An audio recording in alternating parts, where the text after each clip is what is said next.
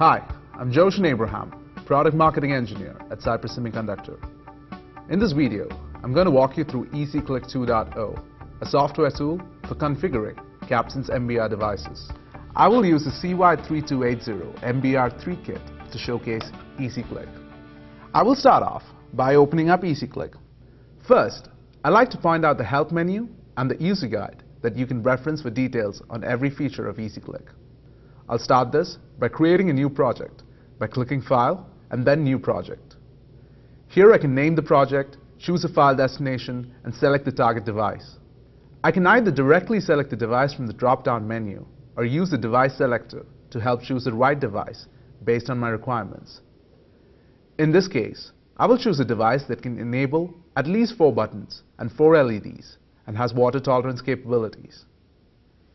The tool also has links to the device datasheet and design guide. In this example, I will choose the CY8CMBR 3116 LQXI device. Now that I've created a new project, 4 new tabs open up: the CapSense Sensor Configuration tab, the Global Configuration tab, the CapSense Output tab, and the System Diagnostics tab. The CapSense Sensor Configuration tab lets me define the configuration settings of the CapSense sensors. Let's say I want to have one proximity sensor. To enable a proximity sensor, I simply select the number 1 in the proximity sensor dropdown. I will also enable 4 buttons: CS3, CS4, CS5, and CS6. Now I can rename the proximity sensor and each button the way I want. I will rename them as PROX, up, down, left, and right. I can change different parameters like sensor thresholds, the scan period, and filter settings. Details on these features are available in the user guide. The next tab is called the Global Configuration tab. This tab lets me configure some of the global properties of the system, including LEDs, general purpose output, or GPOs, buzzer, and so on. I will enable GPOs 3, 4, 5, 6, and 0 corresponding to the buttons and proximity sensor I already enabled in the previous tab. Please note that these LED outputs are mapped one-to-one with the CapSense sensors.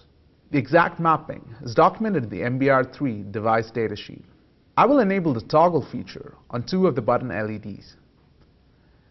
Now, I can generate a configuration file by clicking on the Generate Configuration File button in the toolbar.